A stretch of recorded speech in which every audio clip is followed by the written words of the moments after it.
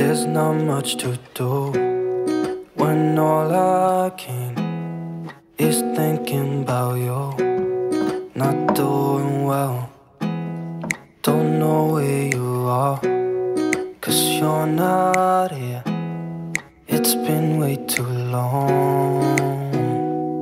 If I could lay down beside you, I would. Ողջույն իմ սիրելի ընկերներ, YouTube-յան հարազատներ եւ աղջիկներս։ Այսօր վլոգը սկսելուց առաջ երկմտանքի մեջ էի, քանի որ ինձ մոտ նոր բաժանորդներ են ավելացել,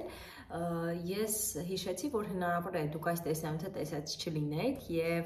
իմ մասին պատմողը ընդհանուր ինչ որ խոսել եմ այդ ժամանակ, պատմող այդ նյութին այդքան էլ ծանոթ չլինեք, դրա համար այսօր որոշել եմ ողջույնի խոսքը այսպես ասած ինձ ներկայացնելով սկսել, որովհետև վստահ եմ, որ կան բաժանորդներ, ովքեր ինձ չեն ճանաչում, ուղղակի հետևում են, չգիտեմ, ինչ որ նոր միացած բաժանորդներ, ինչ որ առօրյա իրենց հետաքրքրող նյութերն են գտնում, հնարավոր է դրա համար, բայց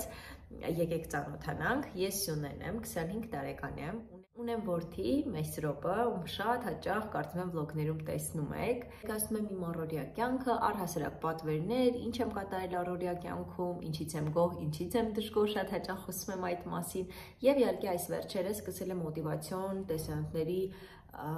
շարք, այսպես կարելի ասել, որտեղ վստահորեն ասում եմ, կիրառելու ենք այնպիսի տեխնիկա, որը փոխելու է ձեր կյանքը։ Ես ինքս ինձ վրա այս պահին 1 ամիս արդեն նշել եմ, 1 ամիս փորձարկում կատարելուց հետո, գրառումներ կատարելու եմ, նշելու եմ այն բոլոր կետերը, որոնք պարտադիր են, եւ իհարկե, բացի այդ, որ այդ փորձը կատարում եմ, ես ամեն օր ձեզ հետ կիսում եմ այդ մտքով, որ պետք է գոհանալ ինքներս մեզանից, պետք է ուրախ լինել, որ մենք ենք հենց այն ով որ կանք այս պահին մեր էությամբ, պետք է հիշենք, որ ամեն մեկս աշխարհ ենք եկել ինչ-որ գործողություն եւ գործունեություն ծավալելու համար եւ պետք է անպայման հիշենք նաեւ նա, որ մեզանից է կախված շատ հանգամանքներ այս կյանքում եւ ամենակարևորը միշտ գոհանալ, միշտ շնորհակալ լինել այն ամենի համար, ինչը որ ունենք, երբեք չզլանալ եւ ամեն օր կրկնել այս կարճ նախադասությունը. շնորհակալ եմ Տեր ամենի համար, ինչը որ ես ունեմ այս պահին։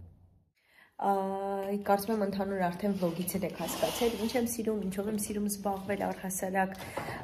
դրա համար կարծում եմ դա արդեն վլոգը դիտելուց մոտ է, որ հասկացել եք, բայց ամեն դեպքում ճիշտ համարեցի այսօր մի փոքր էսպես կիսվելու, հա, նման կարելի ասել, տեսանյութ տեղադրել, որպեսզի էլ ավելի մտերմանանք, էլ ավելի լավ իրար ճանաչենք, շատ ուրախ կլինեմ, եթե դուք նույնպես մեկնաբանություններում նշեք, թե ինչ եք սիրում առօրյայում անել,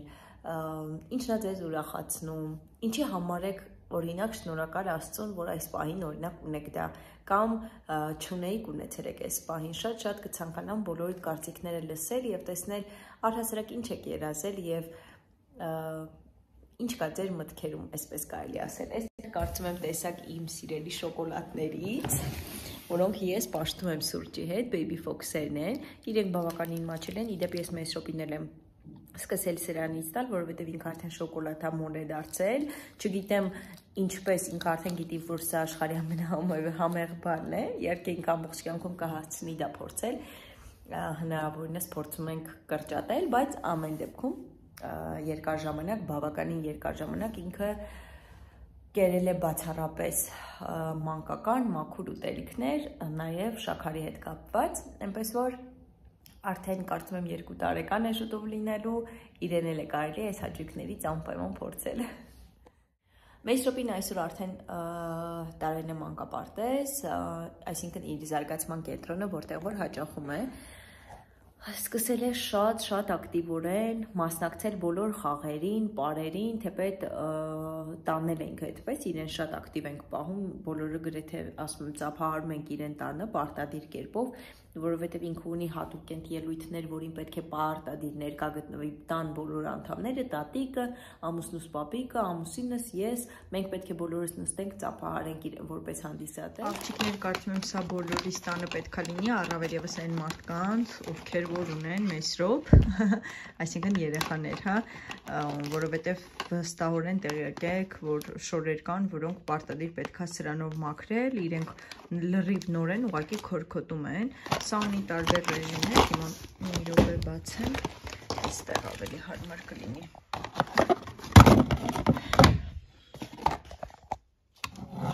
Այսա ունի տարբեր գլխիկներ եւ հավաքում ամբողջը այստեղ։ Եթե չեմ սխալվում, Վալբերիսում կա, սա սկեսուր մայրիկիցներ ինքներ իր հետ բերել, անգամ չգիտեմ առանցին մի անունը, թե տոկոս չէ, հետատեսեք։ Հիմա մեծ րոպին 2 շոր ունի, պետք է սրանով արդեն փորձեմ մաքրել։ Աղջիկներ օրվա ավարտին թխել եմ այսպես պուխլինկի բիսկվիտ, թե ինչ համեղ էր, հալչում էր ուղակի բերանում, դա ուղակի նկարագրելու չէ, իհարկե ես պատրաստեցի գլազուր, կարագով, կակաոյով եւ մի փոքր ջրով, ես կաթ չեմ օգտագործում, ինքը այսպես փայլունել, ինչպես որ հիմա տեսնում եք, այդպես մնում է, համի մասին ուղակի խոսքերն ավելորդ են։ Դուք իմ հետ կարող եք ռեցեպտը գրել, եթե ցանկանում եք, կարող եք դուք ուղակի տեսանյութը դիտել։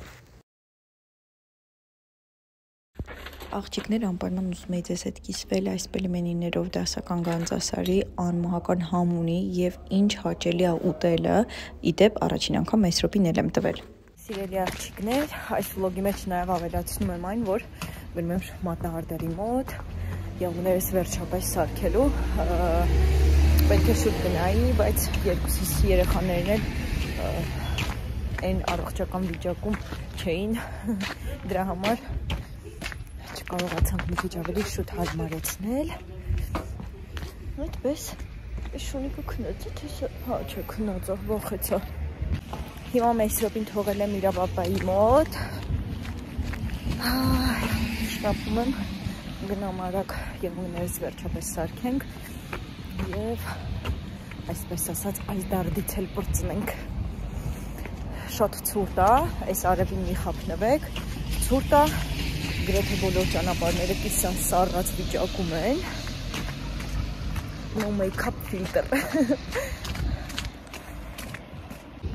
Աղջիկներ, ես դուրս եկա արդեն, տեսեք իմ ուզած վերջապես ֆրենչը պատրաստ է։ Իդեպ, եթե ինչ-որ մեկը երրորդ մասում ցանկանում է Մատնահարդարում, գեղեցիկ Մատնահարդարում անել, կարող եմ ձեզ ներքևում հեռախոսահամար տրամադրել, դուք զանգահարեք եւ համեցեք։